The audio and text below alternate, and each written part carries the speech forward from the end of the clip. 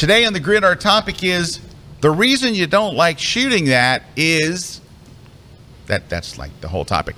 We have a very special in-studio guest. It's British superstar Dave Clayton. Oh, yeah, the real Rocket Man is not gallivanting around for a change. He's actually here. We've got news. We've got some lovely giveaways. And it all starts in just 21.3 seconds. Let's go!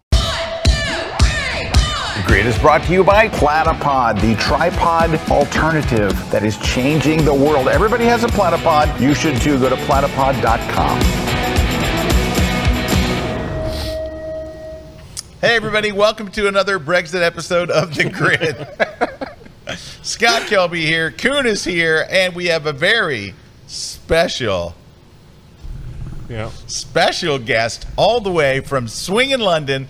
Or Swingin' Swingdon. He's not really from London, but he is from the UK. Fake news. Fake news. Not from London. Actually, he's from about an hour or so. Yeah, hour west. I'm from London. I just don't live there anymore. Yeah, he was there for a brief time, and they asked him to leave and never come back. Yeah. But we love him here in the United States because strictly we love his accent. That's it. Hi there. I'm Dave Clayton. I've come from the great United Kingdom. That is the worst American accent ever. It's really not. That's really not a bad American accent. I just feel like every time I try and do it, I just feel like hi, I'm Troy McClure. And that's how I get my American accent. Well, it works. Well, anyway, we're glad to have you here. Dave's here doing some classes with us. Dave, this is your 10th class. Congratulations. Thank you. 10th class with us at Kelby 1. And Dave has been, of course, a fixture at many, many Photoshop World Conferences. And it's just a cool cat. It's like that. That's the way it is, to stay the hell back. There he is, Dave Clayton. And you notice his logo up in the corner?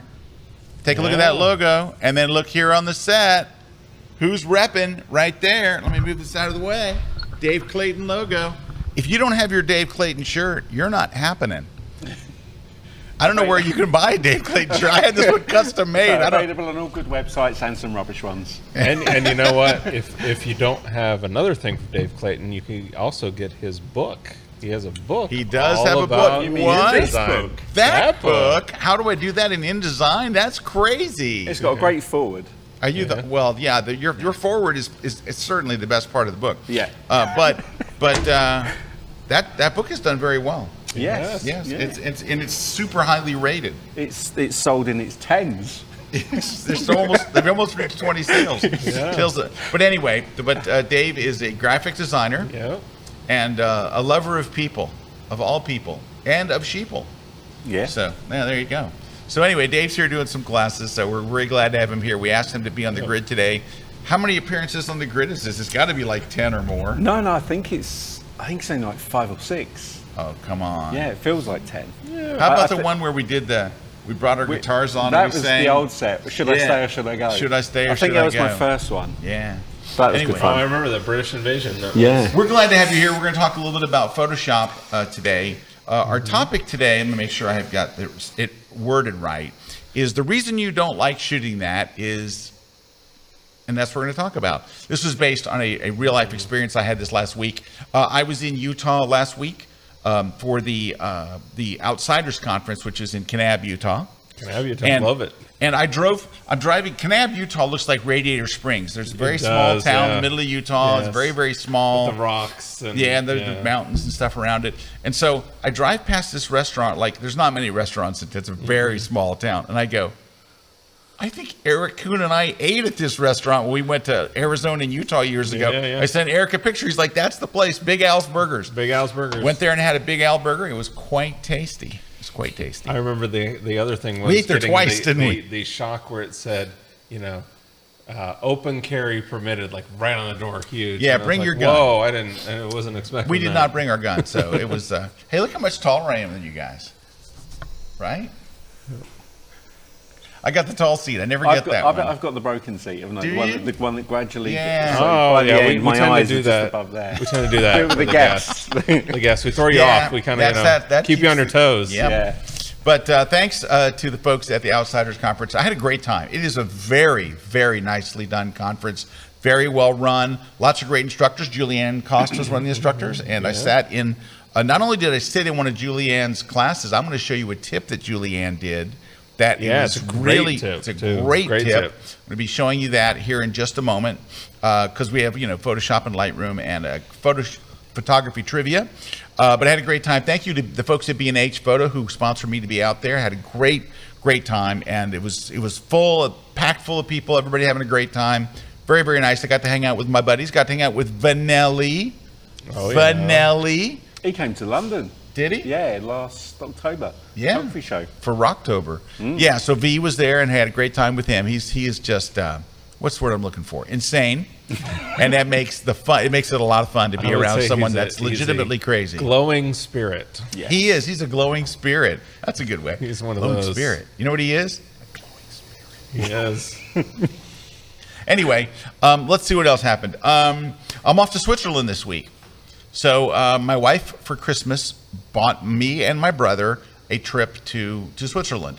I have no other reason to go to Switzerland. Just my brother and I try to take a trip every year. So we're heading to Switzerland. I haven't been to Switzerland since I was dating my wife, so 5 years ago. And so I'm looking. I hear that the cheese there has holes in it. Yeah, and also don't mess with their army because they've got these really little handy knives. Good handy they can knives. Trim your nails and file them. Yeah. I have a lot of respect for the Swiss Army knives. They're good Swiss Army knives. Anyway, and Toblerone, yes. So I'm looking forward to that. That's going to be a lot of fun. I hope to. I'm going to be doing some things. Sounds very interesting. You got Swiss cheese, chocolate, and knives. And I'm going to be doing some things for Lexar, the memory card folks. I'm going to be doing some things for them while I'm out there. So that's kind of fun. That's going to be sharing some posts and some pictures and stuff from Switzerland. It's going to be a little chilly. So I want to dress warm, but I'm leaving there. All right, what else is coming up? Mr. and Kuna and we mentioned we had a New York City workshop. Not only is it sold out, there is a long waiting list. So that's great. Yeah, my Lisbon workshop is sold out. My New York one with Mr. Kuna is sold out. In fact, we just came from a lunch meeting where we're working on some neat stuff we're going to do. And we got some stuff we're going to do in New York. You should come to London. I'm coming to London, and my third workshop of the year will be in London this fall. And I expect that Dave Clayton will make an appearance there as our secret pro photographer. Yeah. Now, and if you're wanting to get on the super special early sign-up list to find out when those tickets for London go on sale, just go all the way to the bottom of his site there. Scroll. Keep on going. And then right you're going to have right there, advance notice email Get on list. that email list. Get on that email list, and then you'll find out. And you will know before we announce to the public the tickets are for sale, so you'll have your first shot at it. But anyway, it's going to be a lot of fun. London is a great town, especially when Dave's not there. It goes up. When I was just in London in November, we had a kebab. We had a kebab, and we watched the West End show, which is like a Broadway show, but in England where you can't understand any of the words. Pretty Woman, like the movie Pretty Woman. Yeah. You know what was odd about it though? It was very well done. It's a musical. All right, first it's a musical, so it's Pretty Woman the musical. The music was all done by Bryan Adams. Right, the rocker, Canadian rocker. Yeah. But the weird thing that surprised me about it was very well done. It was a word-for-word rereading of the movie. Like the script was the movie. You knew what they were going to say next. They didn't change it at all. No, it was the exact movie. Yeah. And with a song here and there. Songs were good, but I was expecting they were going to kind of. It's the same story, but they'll tell it in their own way. Interesting. Like if you go see the movie Grease on the West End, which I've seen a couple of times. It's the same basic story, but it's different. I mean, you still got Zuko, and but it's different. I'll tell you one I highly recommend because it's coming to Broadway in June. Is Back to the Future because there's some bits in the film that they can't obviously put on stage, but there's a couple of differences to make it just slightly different. Yeah, but the story is still essentially the same. But the special effects, the way they do the car and everything is. I'm going next week to see it for the 4th time. Wow. So good. Yeah. He knows his Well, West End I could see where that would be good. The Back to the Future is just great. Yeah. All right. We have a lot of giveaways today because that's our thing. Tell us about our giveaways, Mr. Well, let's see. First, we're going to be giving away a Platypod disc. This is a little disc we have right up there on the table. Let me see if I can reach get around it, but the little disc goes on the bottom of your tripod. Oh, that's it right there, yeah. Or bottom of your camera, which mounts to any kind of ball head. But it's great because it's that round design, so you can put your camera in any which way. You have to put it in like the exact way. Really nice. And then we're giving away a copy of Scott's travel photography book. So right there, you can go get it over there on Amazon. That's the same size as my book.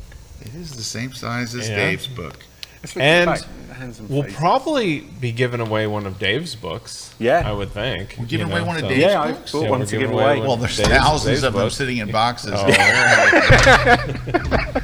And then we're going to be giving away another one of Scott's books, the Light It, Shoot It, Retouch It. My new one. So I did a thing last week. I did a live shoot from the book with one of the models from the book. It went so well, and we actually broke a record for the number of books that were sold that night. It was incredible. Surprising and shocking and all that stuff. Anyway, but you can go buy one. You can go buy it right now in ebook. There's only 8 left in stock, and they ordered 4 million. 4 million. I've still got 3,999,096. They always print 4 million at a time. But anyway, you wouldn't believe someone's going to win that today. All right. What else? Then we've got On1 No Noise 2023. This is a great tool from On1 to remove noise out of your images. Yep. You definitely want to use tools like this if you're shooting at like a high ISO. It's great. It's like you take your shot from like 6400 ISO down to about 800 ISO. And can I say something about that plugin? Yes. Every time you launch it, a splash screen comes up with a picture taken by Mr. Kuna. Yes, it is. Mr. Kuna splash screen. Well, thank you. And then we're giving away a copy of, or not a copy, a V-Flat from V-Flat World. Then this one is for U.S. shipping only, so you have to be in the U.S. to win this one. V-Flat will mail you out a V-Flat, which is, but it's a foldable V-Flat, which they're is really nice. We use them in our own studio. Yeah, exactly. It folds up. It's really easy. You can see how they're using it on the site there. Tons of versatility, and then it just pops right into your car.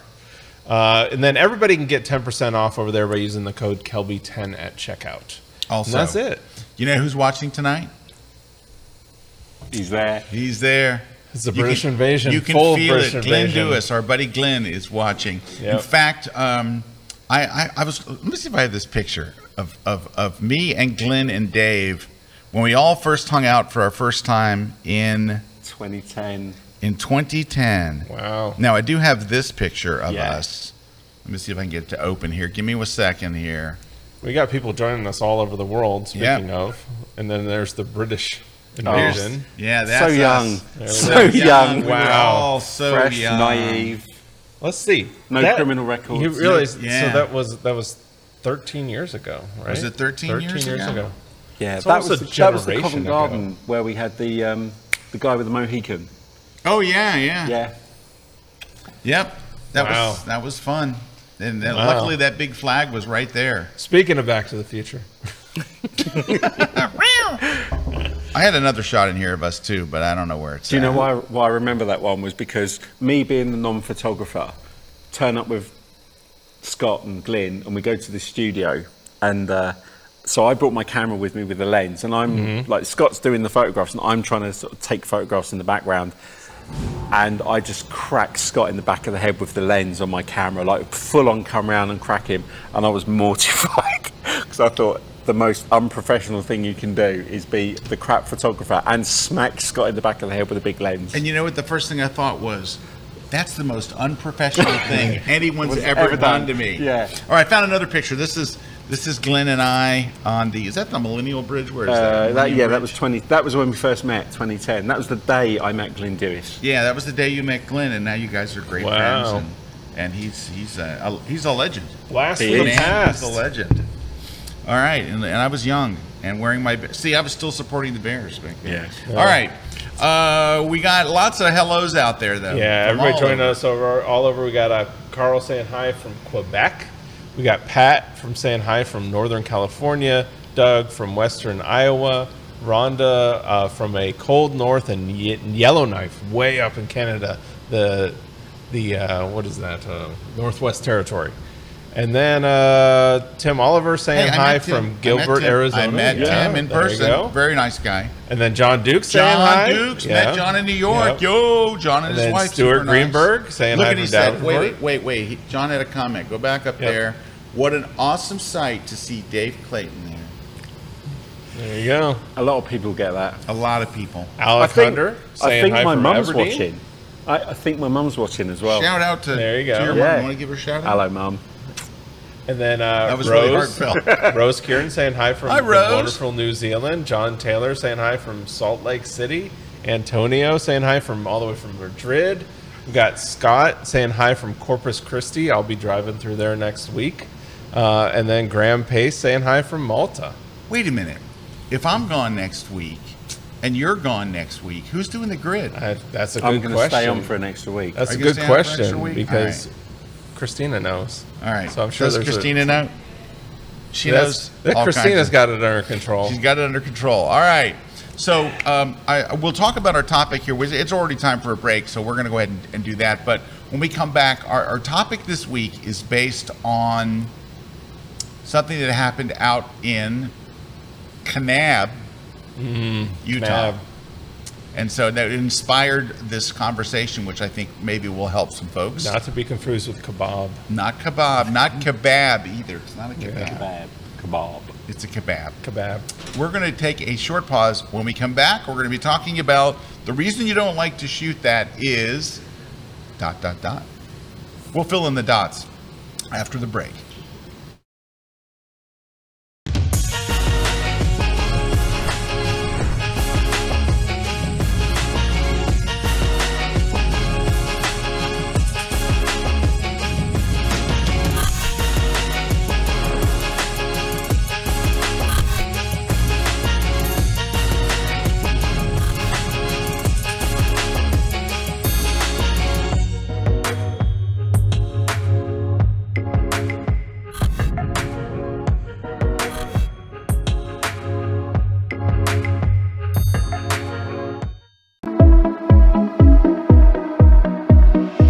People say to me all the time, Jeff, you don't really take all those pictures on the iPhone. You're kidding, right? You actually shoot with other cameras. I do shoot with other cameras, but the majority of everything I do is on the iPhone. I just treat it like a professional camera with time-honored photographic techniques. And I would like to pass some of my tips and tricks off to you in my upcoming Kelby 1 class about how to shoot the iPhone like a pro, the advanced version. What will you learn? Let me tell you.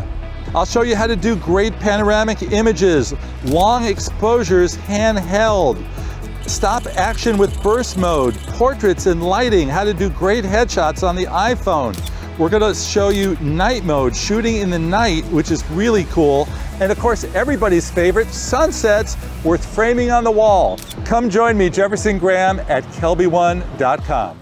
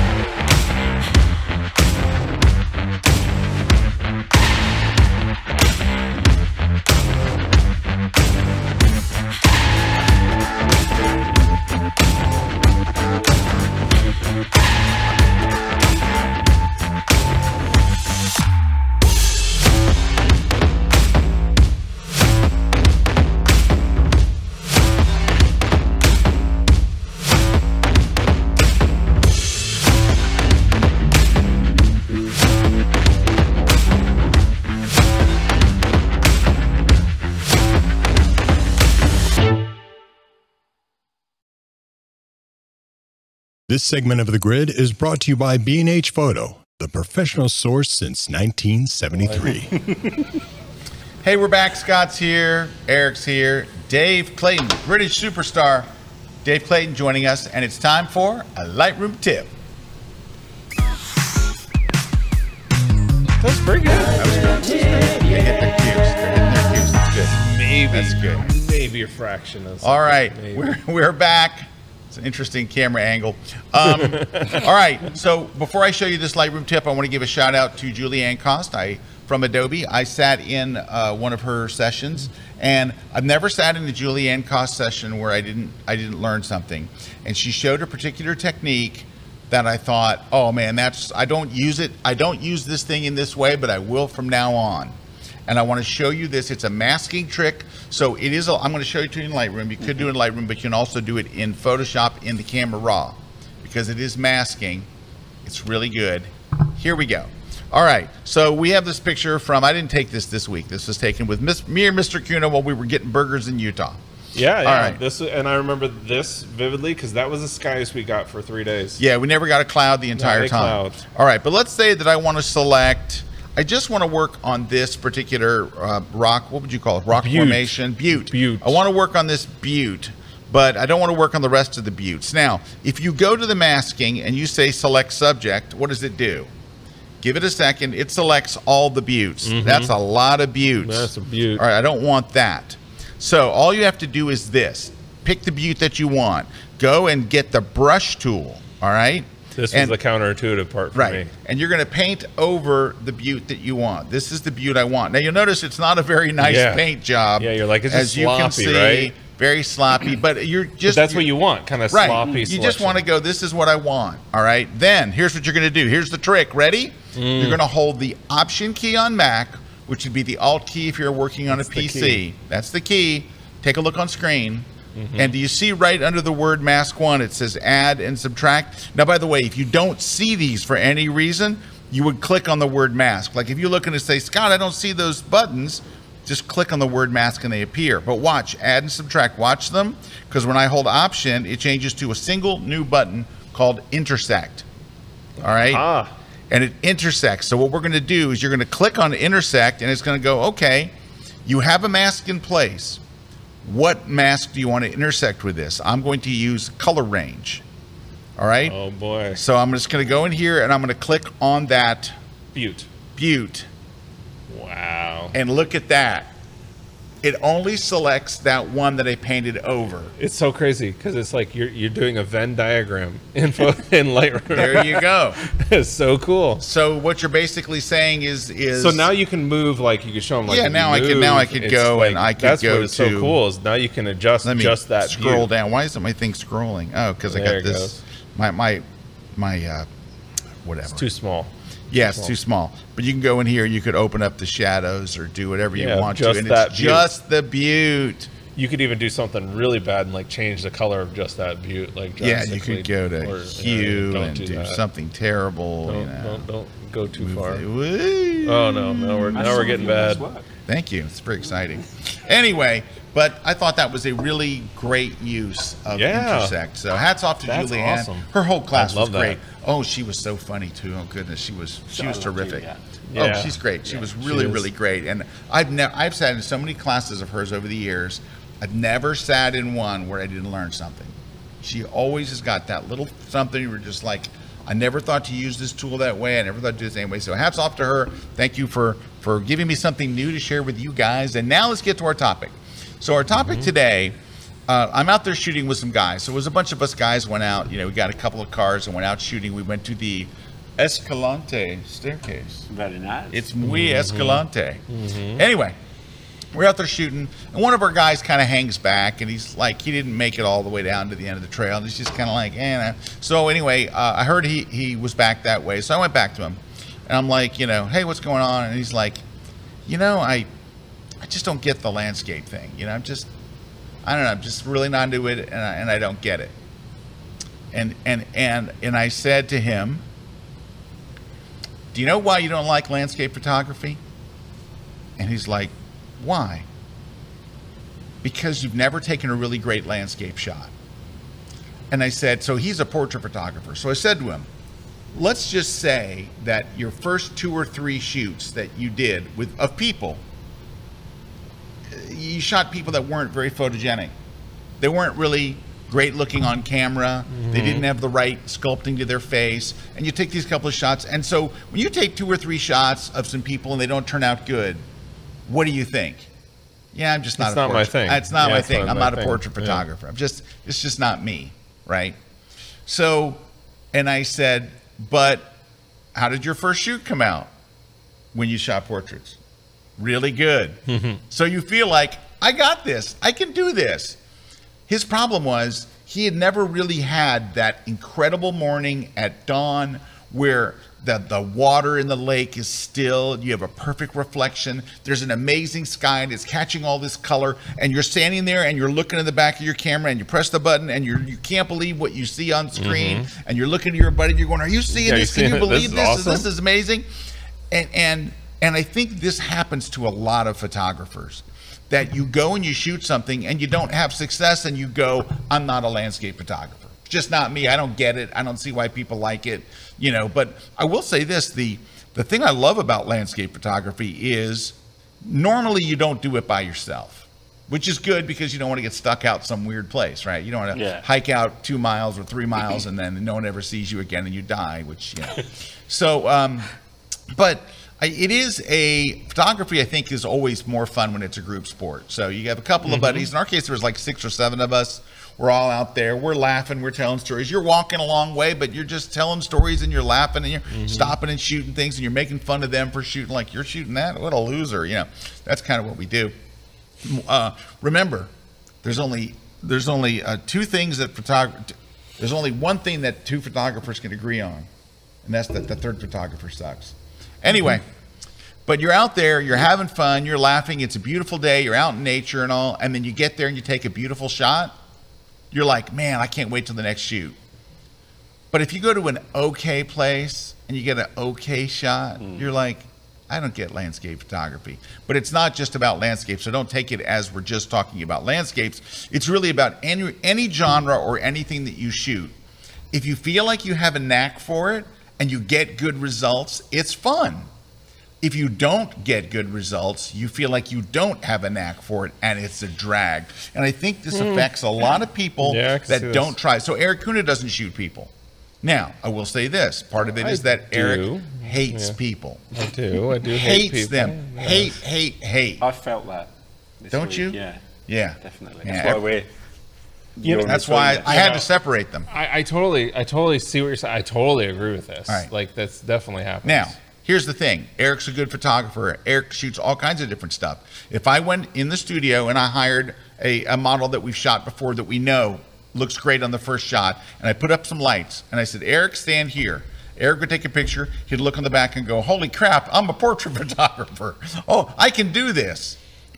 So much of it has to do with getting that right person or that right location or everything at the right time. And I don't care if it's architectural photography, travel photography. If you travel to some place that's super photogenic, if you go to Paris and you take pictures, you're going to come home with great pictures. However, if you go to, I don't know, Raleigh, North Carolina, you may not come back with pictures that look anywhere like what you would get if you went to Paris. Nothing against Raleigh. Swindon. Go to Swindon, England. It is one of the, perhaps not as photogenic as other cities. Let's just leave it at that. But I would say that it's, and Dave, you could say, would it be hard to make a really fabulous picture of the city in there? Yeah. Don't sugarcoat it. Tell us how you feel.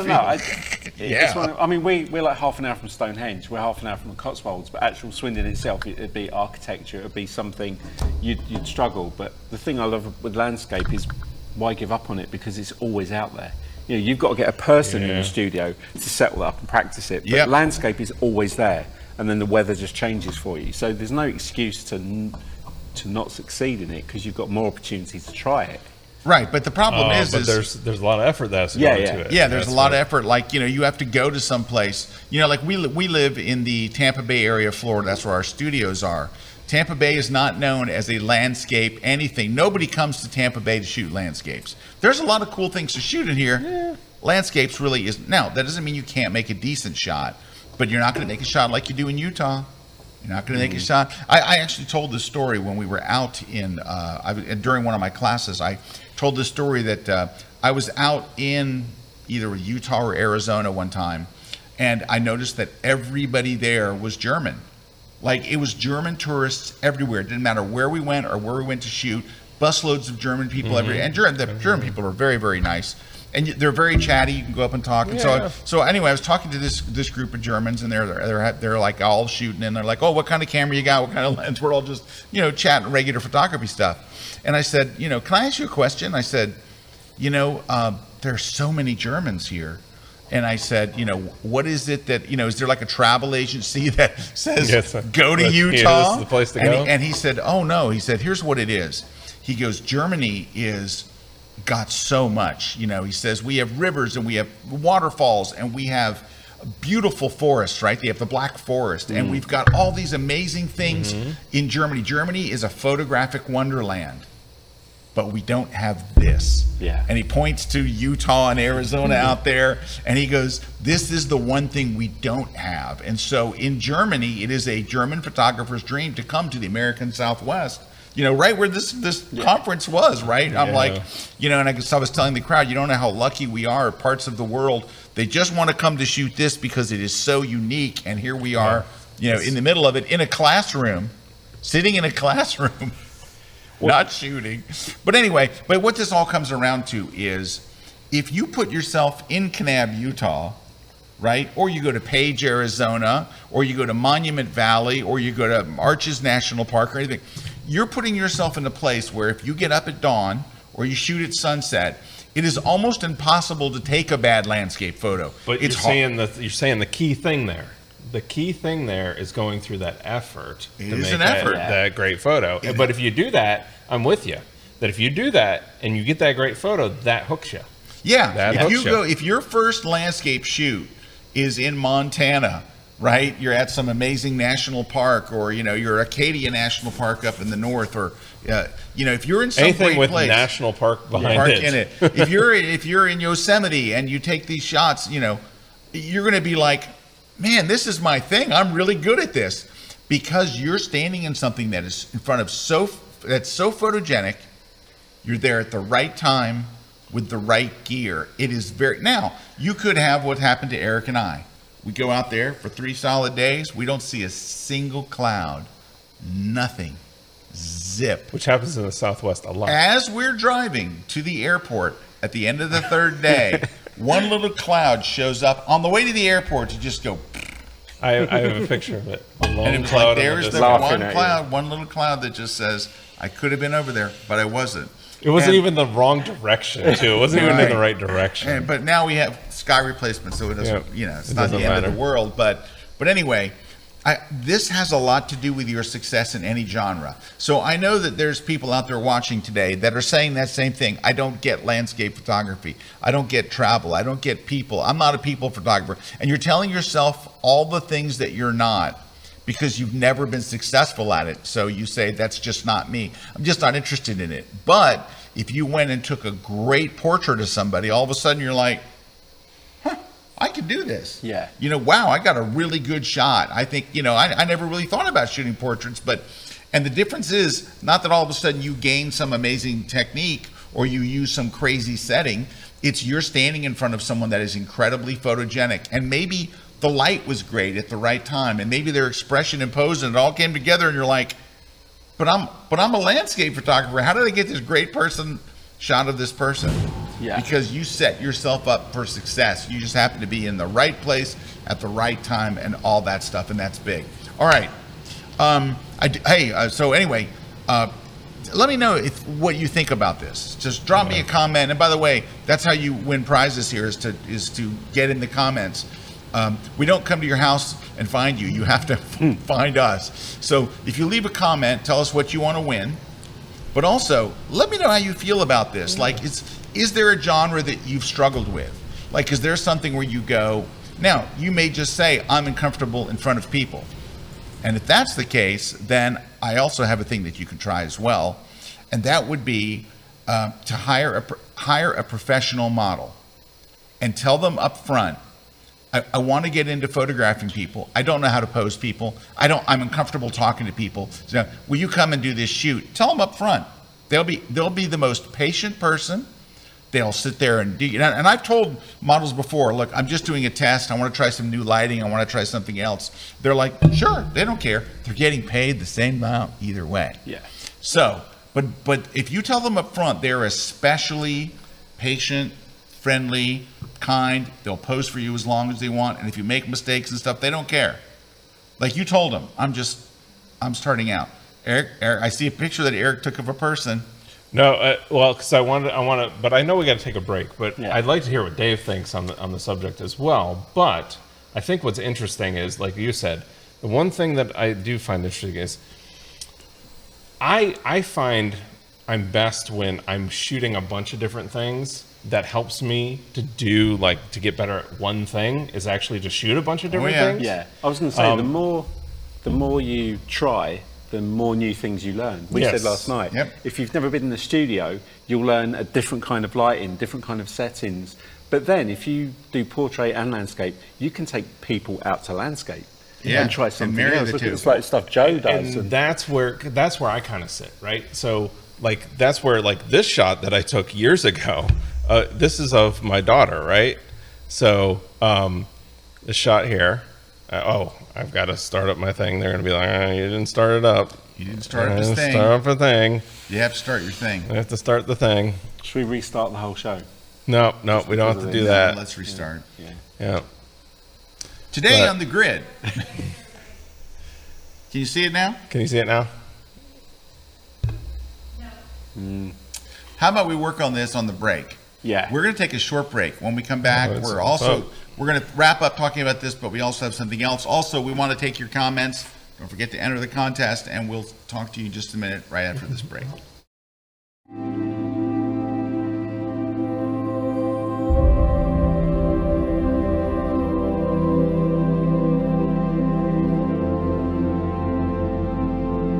There are so many genres of photography where you're locked out of getting the good shots. Like, you can't get close and you can't get into that special area. The pros can get there, they have special access and stuff. But you know what the great equalizer is? Air shows.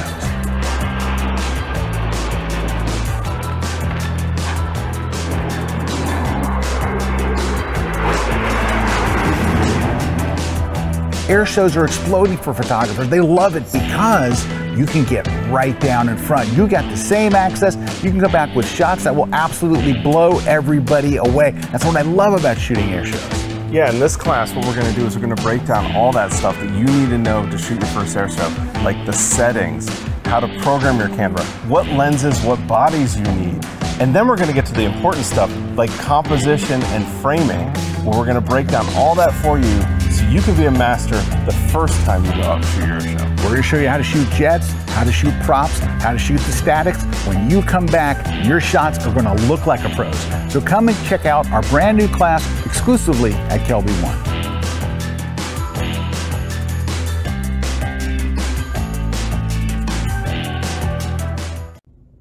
Hey guys, I'm Tuvi and I'm going to show you two really cool products that we at VFlat World sell. So the first one is our Duo boards, which are double-sided hyper-realistic backdrops for food and product photographers. They come in two sizes. This is the larger side. We have all different types of textures and designs. These are some of the new ones that came out recently. And they also, there's a bag option available for them. And our other product, which is what we actually started the company with, it's called a V-flat. It's a foldable V-flat, and it's used for portrait and studio photographers to control light on their subjects, to either add light with the white side or use the black side to subtract light, or even block like an unwanted window light coming in.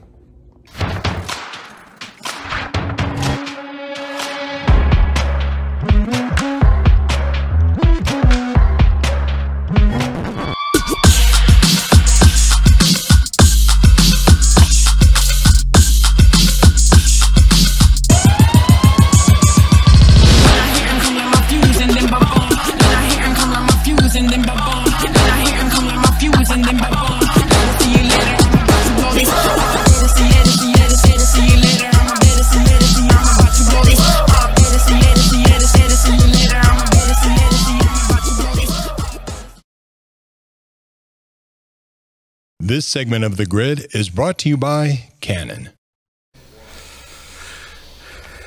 Hey, we're back, Scott and Dave in here, and we're going to look at Mr. Kuna's. We have his computer, and I'm going to look for a photo here. So you're going to look for a photo, but yeah, we're talking about this concept of, you know, I do like to shoot a lot of different things. So this is actually one of the first shots I ever did with flash, right? Like one of my first. It was my daughter out on the beach. But this is the type of portrait work that I'll do now, you know, that because of that. But the key here, and I think what it is it's just figuring out and putting the effort in. All I did is put the effort in. Yeah. Like I'd never done it before. Put the effort in to figure out how to do it, then execute that. But from there, you learn so many different things, because now I use flash and light painting and all that stuff for my night images all the time, because I started to realize from doing this 7 years ago that from that moment to now, like I've realized that control of light at night and how I love it. Yeah. And I love using night as my studio and wilderness. So it's like I have the studio and wilderness, and I love using the moon that way and using light. But that all comes from being able to sculpt light, where I wasn't just relying on the sun to be my primary source of light. And you feel excited to try something different. But that only came from, what I'm saying is, shooting different things. So I do the other thing. I do a lot of wildlife photography. I don't share a lot of it. Yeah. But I don't share a lot of it because I'm doing wildlife photography to practice. Yes. To intentionally practice panning and stuff, because that's how I get good at aviation photography, which is the thing I really like to do. Like, I like wildlife photography. I think it's cool. But, you know, if you ask me, you want to go over to England and shoot, you know, you guys have that like canyon, like it'd be like, yes, I want to go there and shoot jets over there. I'm not like, yeah, send me up to Alaska to shoot eagles.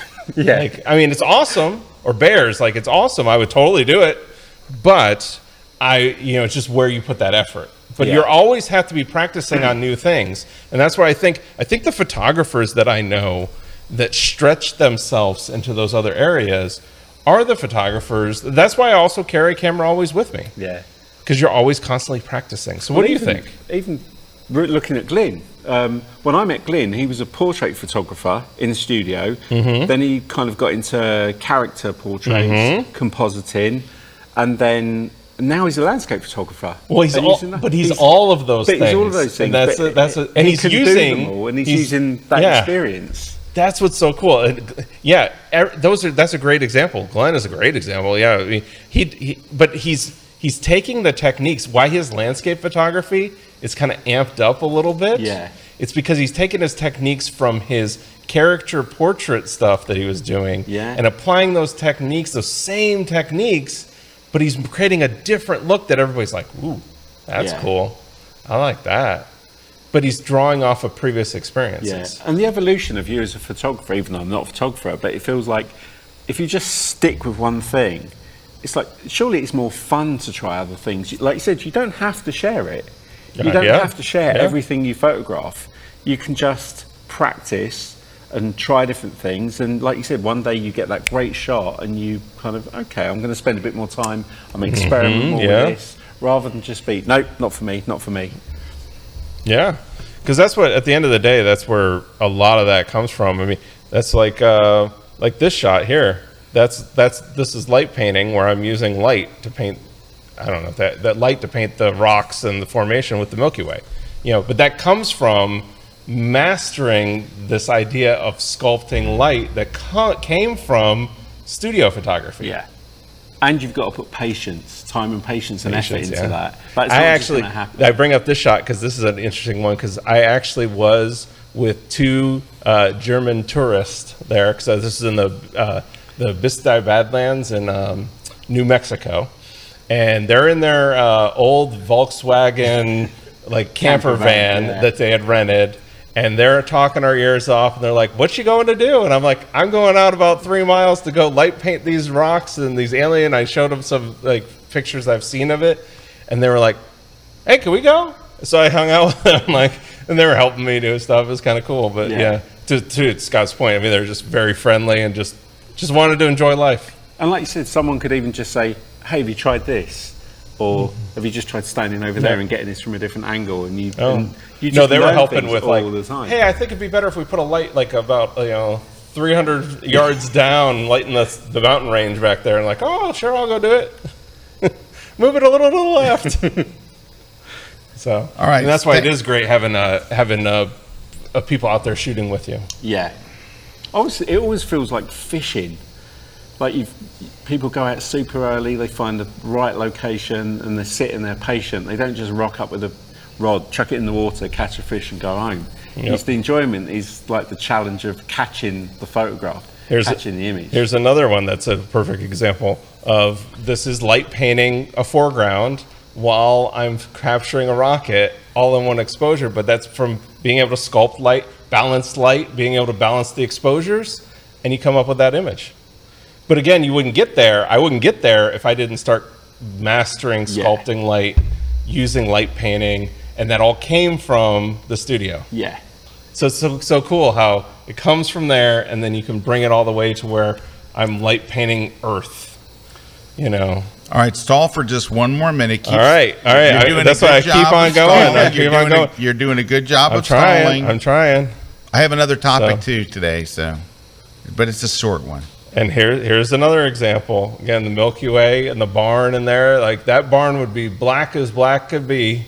It would just be dark, no detail whatsoever, and that's just 3 little lights positioned around painting. But again, that comes from that studio and being able to master these techniques and then apply it other places. How much do you plan location? Because obviously, planning, it's all there. You go to Monument Valley, it's all there. But pictures like this, it's like that barn just makes that photograph. You have to find those locations and then know how long you have to be there, what time. That's what I love about photography, though, and that's what I love about He does love the research part. I do. I love it. But that's where it is. It's finding those little hidden gems, and that's what I really like to do. Like I'll go to places like this summer. We're going to do light painting and all this stuff in South Dakota, but we're not gonna go to like the iconic Yellowstone shot or Yosemite shot. We're going to actually work in the local area, tell the story, but we're going to places just like this. Might be going to that exact place. It's finding those places where you're like, oh, okay, I've got like the perfect setting, the perfect equation, but it's maybe not. But then you can do it at the cookie cutter locations too. You can do it at the locations that everybody else is at too, because usually at night it's empty. I can go to places that during the day or during sunrise or sunset, 100 photographers. I go at night, I'm lucky if I have 2. Have you ever done any landscape stuff where, like, because England's a lot smaller, people own land. So how much of what you do you ever come across permission to be on?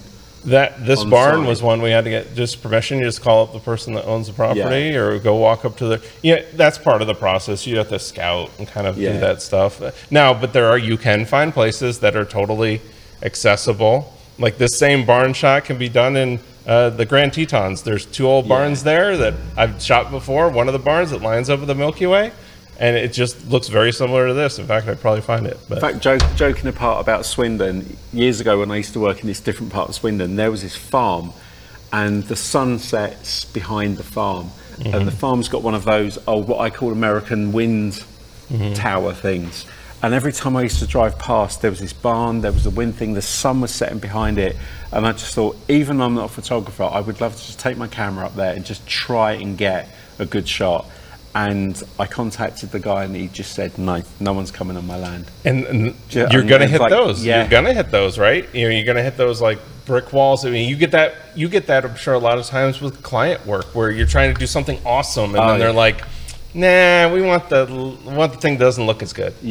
And you kind of have to go, well, I can't do that. I have to move on to something else. And it's sad because all the stuff at the farm's demolished now. I was like, oh man. And I thought about sneaking. Now that's actually a good selling point if you're ever talking to people wanting to use their land, is preserving what's going on there. That's been a good entryway into doing that stuff. Is to kind of tell them, because you give them the files afterwards, send them a print afterwards. That really helps if you want to come back. I think if you want to come back. Another image I'd taken of a similar thing, going, hey, look, I'd love to capture like this location on your farm because this is what I've done before. But I went in cold. I had no point of reference. It was literally, I really want to get this shot so I can send it to the blind critique. And I've Scott and Erik go, that's the best shot of a farm in Swindon I've ever seen. I'll tell you what, if you're 30 minutes from Stonehenge, that is designed to line up with celestial events. So I mean, that place is like awesome for doing night stuff. And I've never been there. It's I'm on my old list. enough that I've been in Stonehenge. When I was at school, we did a trip when we were allowed in Stonehenge. Now you're not allowed anywhere near it, apart from summer solstice and winter solstice. They open it up. But I've actually got a photograph of me in the middle of Stonehenge. I was about 11 years old. back in 1943. That's awesome. That's awesome. All right, let me try one more thing here. Hang on. Let's see. Leanne Church is saying, I have family in Utah and Arizona.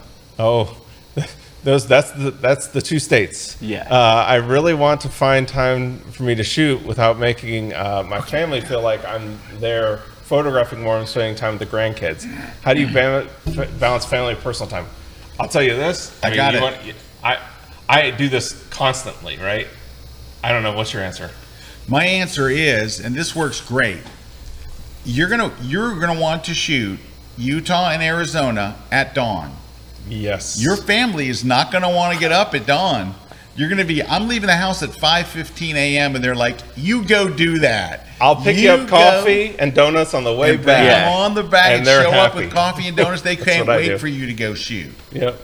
So that's it. You're going to be shooting at dawn. You're going to get the best light. That's when you want to do it. And you're not missing any time with anybody because they're all going to be asleep. And that's exactly how I do it, the same way, you know. And the same thing the one thing I can say at dusk is planning your dusk shoots around something that is very beautiful, that no matter who you are, photographer or not, they want to see you want to see it.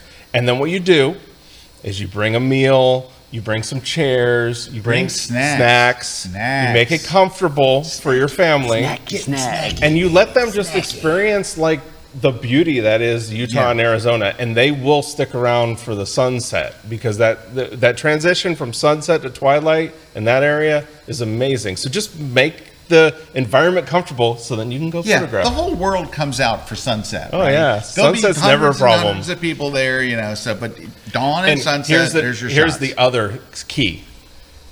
Only do dawn and sunset. Do not be that person who's shooting in the crappy light, taking time away from the family. That's the family time. That's the grandkid time. Midday, when it's just like, this is terrible. No photography right now. Then go spend time with the family. It's a good balance. All right, you know what would be great right now? Probably a break. No. But before the break, a Photoshop we got to do a tip. Could be time for a Photoshop tip. Man, they're so on that. Photoshop tip, yeah. Photoshop tip, yeah. Photoshop. All right, I got a tip for you. This is a shockingly good tip. Ready? All right, so you guys know that Photoshop has select sky, select subject, right? So you could go in here and go under the select menu, and there it is, select subject. You don't have to be in camera raw or any of that stuff. All right, so you can just choose select subject. So let's do that. Here we go. Let's just go select subject. And it did pretty good, except for it didn't select the roses the bride's holding. It didn't select part of her neck. It missed a bunch of stuff. Now, you could say, well, we could just fix that by, you know, getting a lasso tool or something, or you can use this special trick. Ready? So if you are connected to the internet, and you are, everyone's connected to the internet, right? You're going to go, and instead of going up here to the select menu, you are instead going to click on either the quick selection tool or the magic wand tool, either one of those two tools, and that brings up this button that says select subject. If you click it, you're going to get the same exact results. However, here's the tip. There's a little down arrow facing right to the right of it. If you click on it and choose cloud, you get the results. Take a couple, like 2 seconds longer, but the results are tremendously better. Watch. Hit cloud version. Now click on select subject. Perfect. Done. It selected all of the stuff. It didn't miss the things by her neck. Didn't miss the... What do you think, Dave? Come on, you're a Photoshop guy. I covered that in my class. How to determine between selecting using your computer power or the cloud. Accuracy or speed. It's a great tip. Well, that kind of takes the fun out of my tip, Dave. No, because it's a good tip. But wait. I got to promote a new class. There's more. Yeah, go on. Well, wait. Let's Okay. Do you have anything else to add to this? Any other tip that expands this, Dave? I have something I could say, but I don't want to infringe on something else you might say. Go ahead. Say it. What? If I saved it, do you know what I love about saving images as JPEGs in Photoshop? It's not that. No. It's not that. No. No, I give in.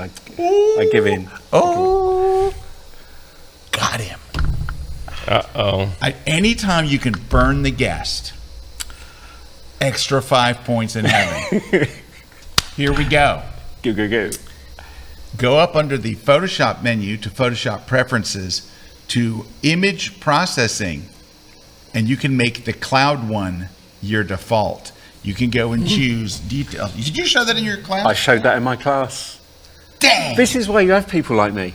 I wondered why we had people like you. I knew there was a reason. I kept saying to Eric, Now, why do I we will have people say, like this? Since I've checked that and put that on, my life has been a lot better. Yeah, leave it on. Leave it on. I leave it on. I had to turn it off to show you. That's one of the things I was doing. My life is way better since I did that. Just do this and you're going to get better results, and it's going to take an extra second or two, but your results will be so That's much all it better. is. It just takes that extra second or two. Just a second. But it's It's not worth like it 2 for minutes or that. something. For selecting. Like, I'd rather a second or two more precise than taking the 20 minutes it used to take to actually do the selection. It felt like that. Was it speed, cheap, or quality? Yeah. But in this, it's just all right. Now, quality. here's what I want you to do. Yes. Can we go one up on Dave? Can we go one up on him? No, that's me. That's Dave. Where am Thank I you. looking there? All right. Yeah. All right. I want you to take a nice look at Dave, because this is the last time you're ever going to see him on the grid. Because guests are supposed to just take the heat. They're not supposed to go, and I covered that in my class. But my class isn't out yet, and I thought it was good to promote it. Yeah, I'm just trying to promote it. I might just have the editors cut that part. I'm just going to get an Uber. That's going to go out of the go ahead. class. Let me get I'll just get a taxi for Clayton. Let me get you an Uber. Come on, the least we can do. Yeah. Anyway, I'm glad you covered it. Kind of killed my tip there, but anyway, you guys, I hope that you enjoyed that. We're going to take a break. Coming up next, we're going to talk a little bit more about Photoshop, because I want to talk about something that happened on my Facebook page this week.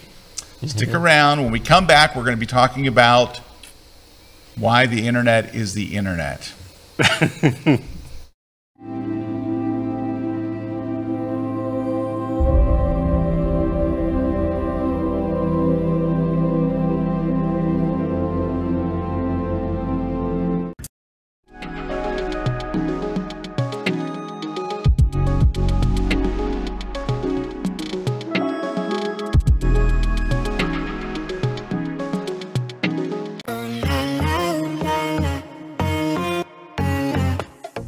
I'm Mary Bell. Come join me in my new class on creative portrait photography using outdoor light.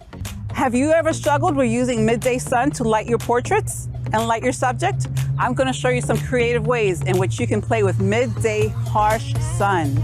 We're also going to play with using architecture in your frame to frame your subjects and or to make beautiful fine artwork. We'll use leading lines, play with composition. We will hide from the sun, show you creative ways to use midday sun. Additionally, we're also going to dance around with some creative ways to use golden hour sun. And guess what, guys? In this class, we're going to combine harsh midday sun with diffuse light. So come join me now and watch my new class on Kelby1.com.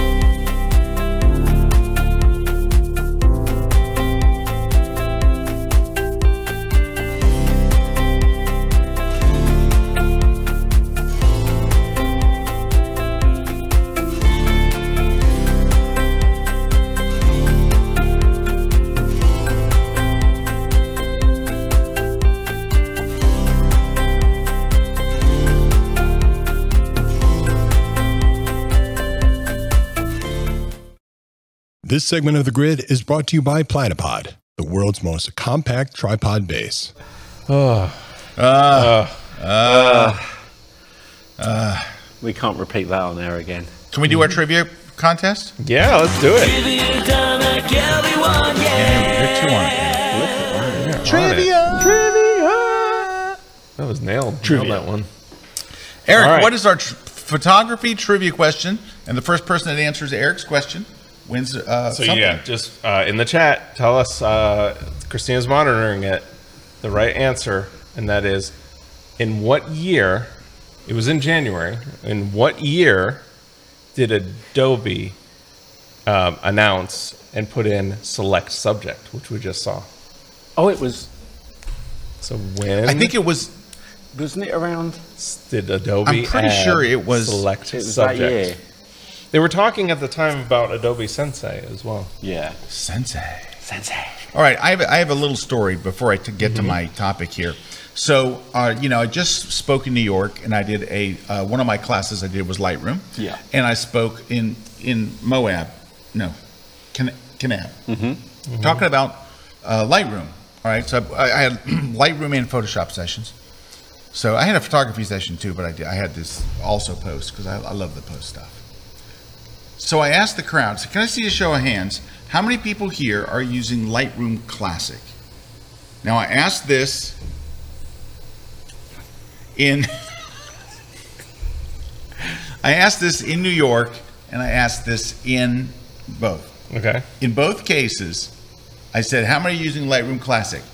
Every single hand in the room goes up. I said, who's using Lightroom Cloud? 2 people in New York out of this huge crowd, like standing room only. 2 people in New York and 1 person in Utah. And you know what I told them? Like this one woman, she like raises her hand like, I'm like only person in the room. And I said, it's okay. It's for children. When you get in these areas where you have serious photographers, Yeah. nobody's using that You're cloud right. version. I mean, that's the thing. But Nobody your is. children are, and that's what's important. Yeah, didn't you go back in time and fix this? Oh, we got a trivia prize did. winner. We got a trivia prize winner. It was 5 years ago, over 5 years ago, in 2018. Wow. Congratulations to? Sharon Scarf. Congratulations, Well done, Sharon. Sharon.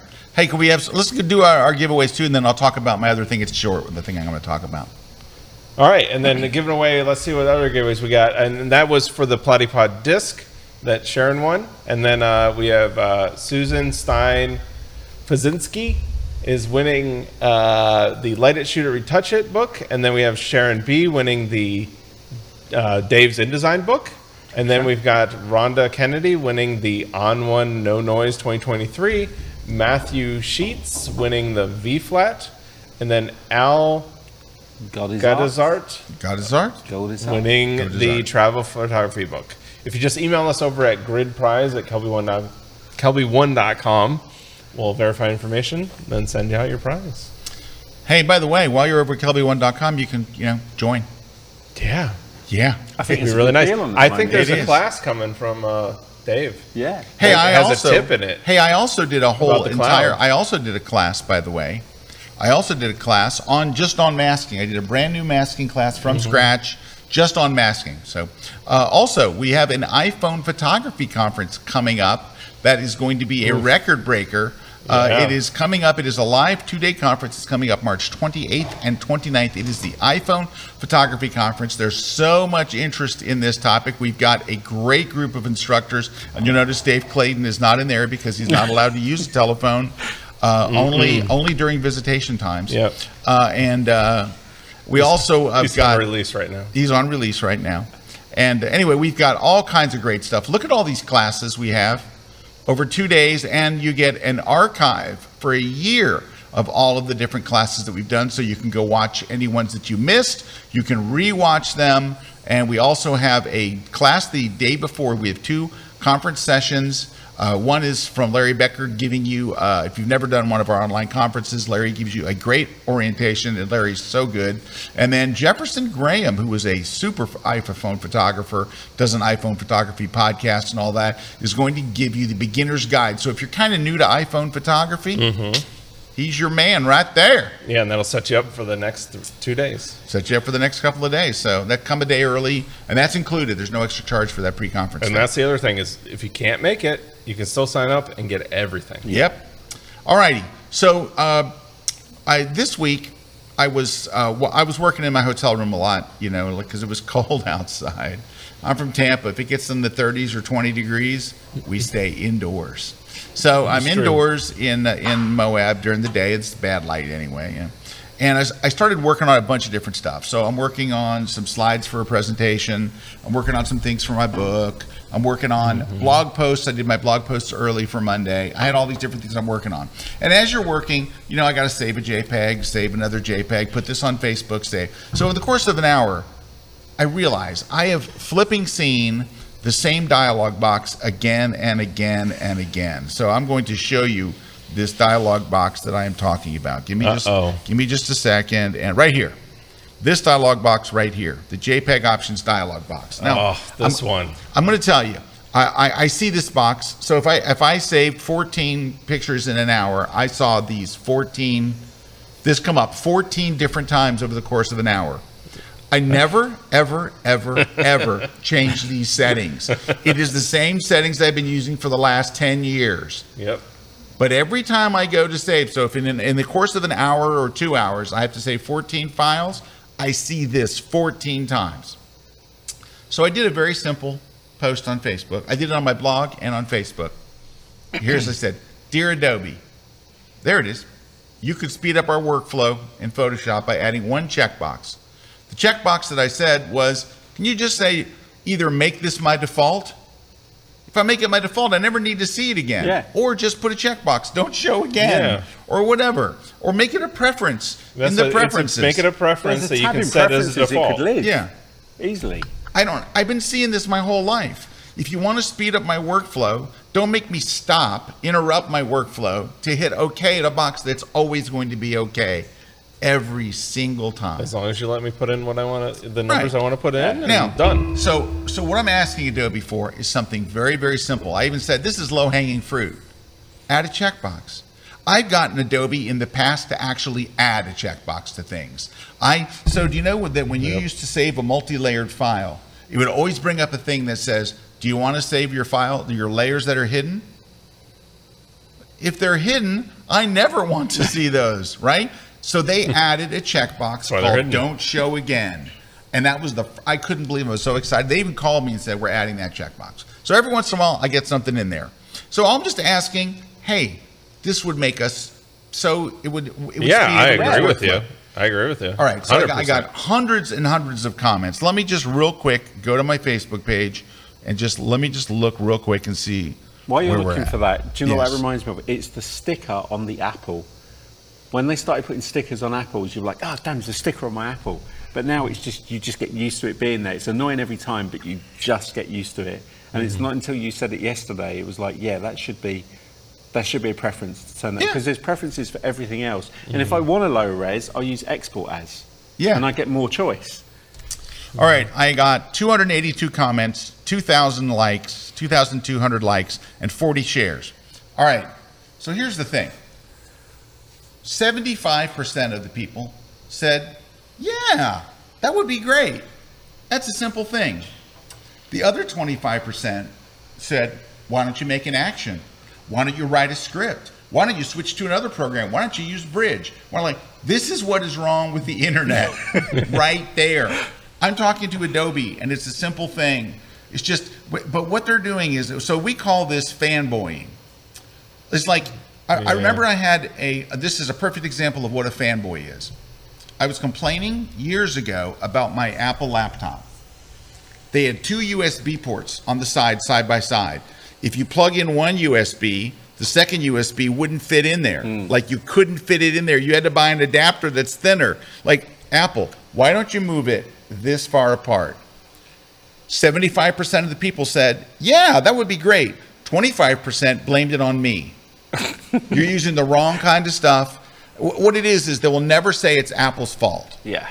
It's always whatever is wrong with your car, with your product, with a bigger one Apple. You're talking about. Right. It's so fanboys. 25% of people that make it where we can't have nice things. That's right. We can't have nice things. So I have all these people, and of on course, both sides, and some, by the way, have to be insulting. I'm surprised, Mr. Kelby, you didn't know you could create an action for that. Yeah. How long have you been doing Photoshop? Well, you can create an action for that. You would write an action for that in no time, but you shouldn't have to use an action. You shouldn't have to use an action, and then I'm going to have to. What if I want to save these things in different places? Because I do. I don't want to save in the same location every time. Create another action for that, Scott.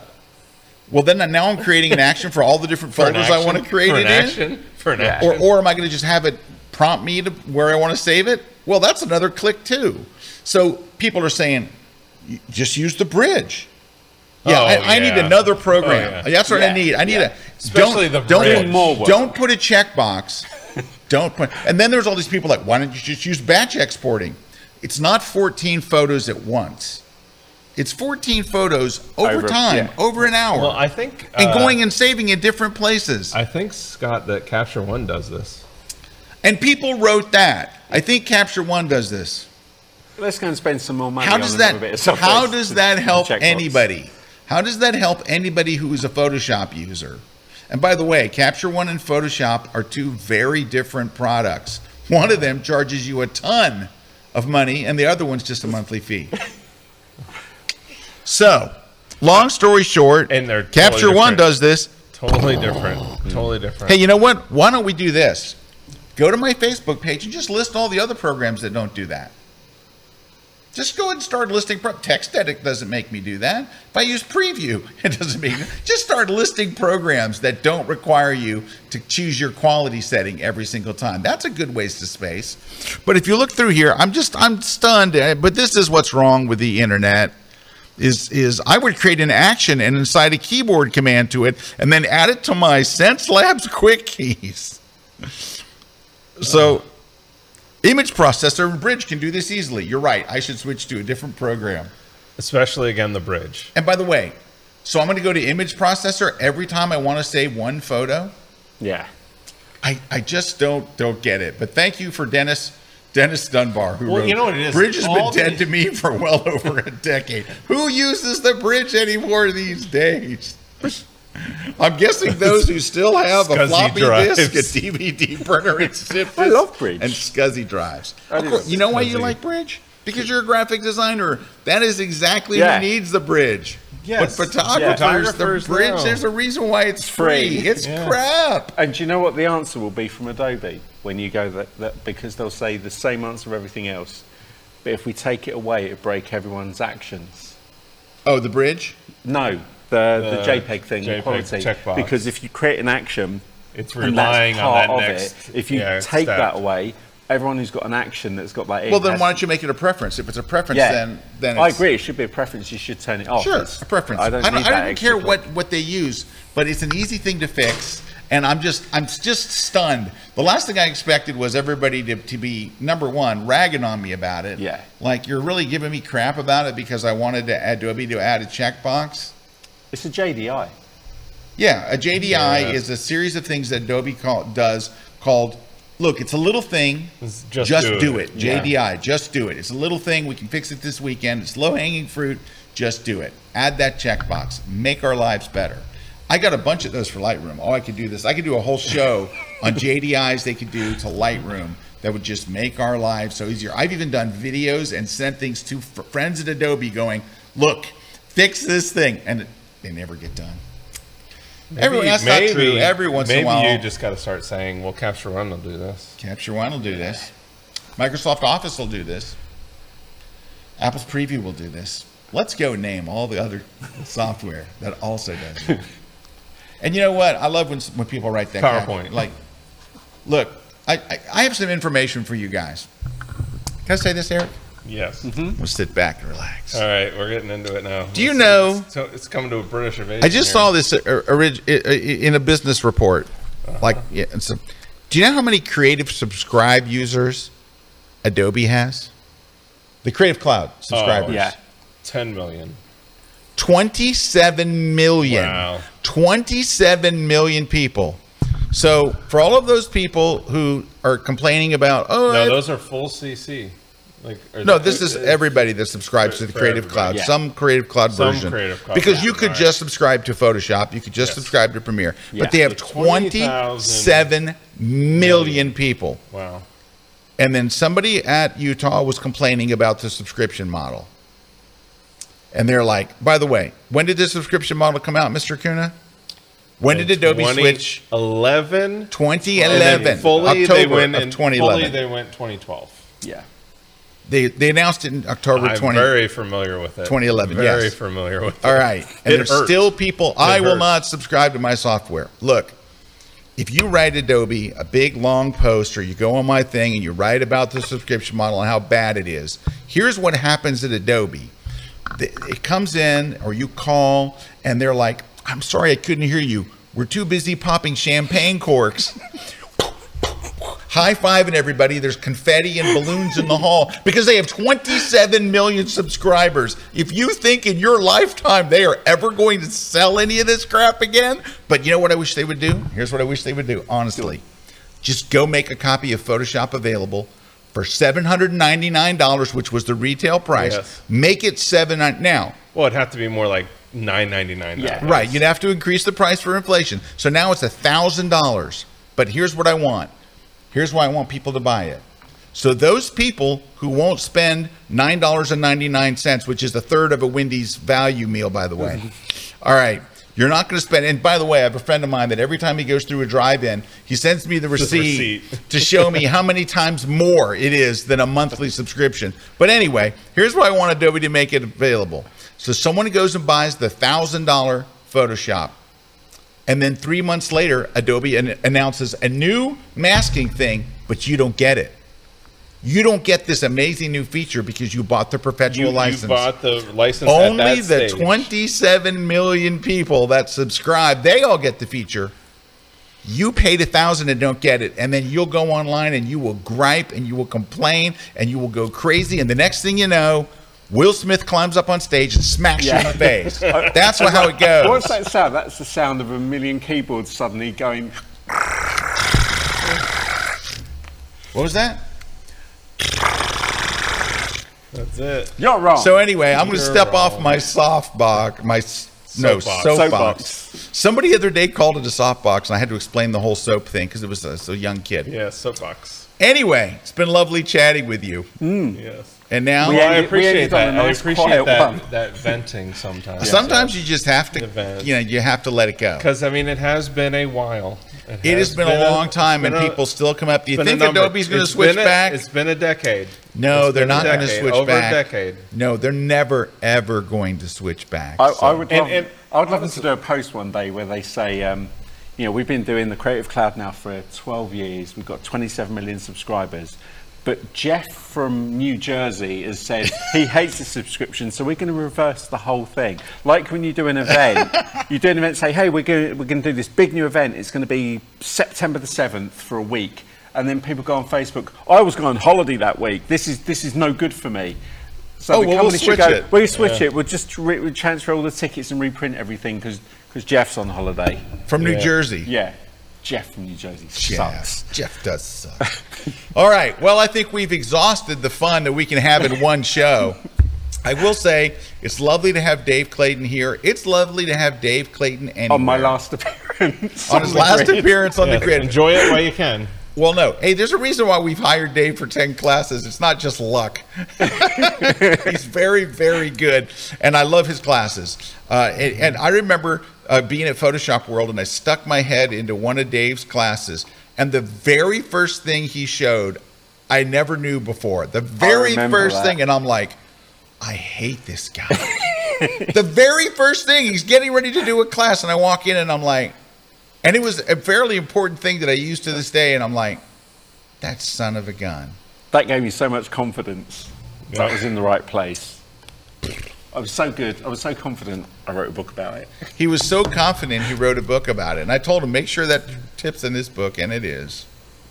Anyway, thank you for joining us, Dave. Thank you for having me. Where can people go learn more about you and the crazy world of Dave Clayton? They can go to itsdaveclayton.com or on social media. I'm It's Dave Clayton on everything. Reason being, because I couldn't get Dave Clayton. There's an imposter out there that just selfishly took Dave Clayton. So I'm It's Dave Clayton. And the thing that was very selfish of them. It was. Yeah. They should defer to you. It happens. But look at that logo. All right. Mr. Kuna. Yes. Did you shoot a launch this week? Last week, yeah. Did you Yeah, show any astronaut. pictures? Did you show any pictures? No. Can you show any pictures as our parting shot here? Oh, here. Yeah, probably could. Yeah. All right, I got some. All right, here we go. Let's see. So here's the astronauts driving by the VAB and their new Teslas. Did a nice little slow shutter pan. Oh, yeah, yeah. You know.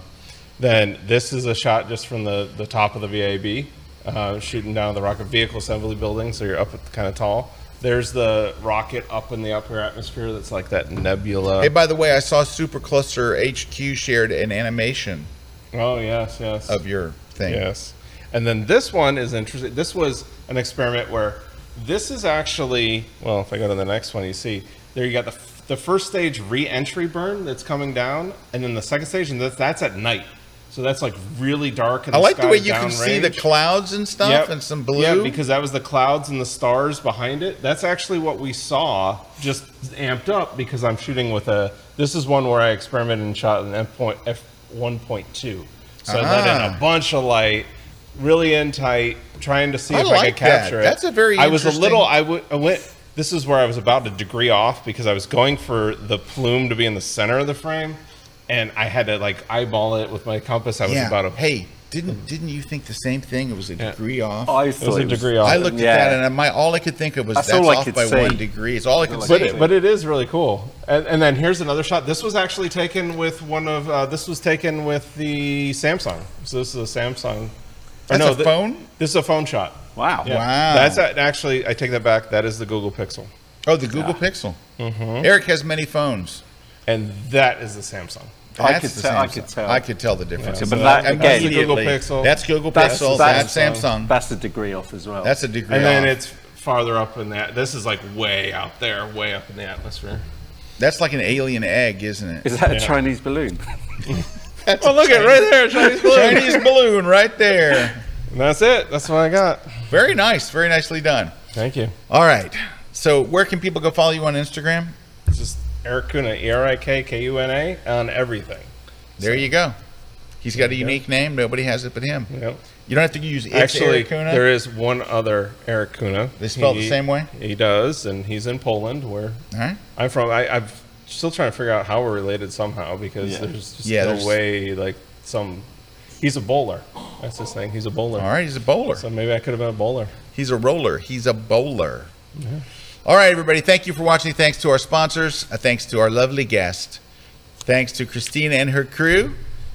And we will catch you guys. Maybe. It won't be either me or Erik, but the grid will roll on somehow next Wednesday. And if you're in Switzerland, I'll see you there.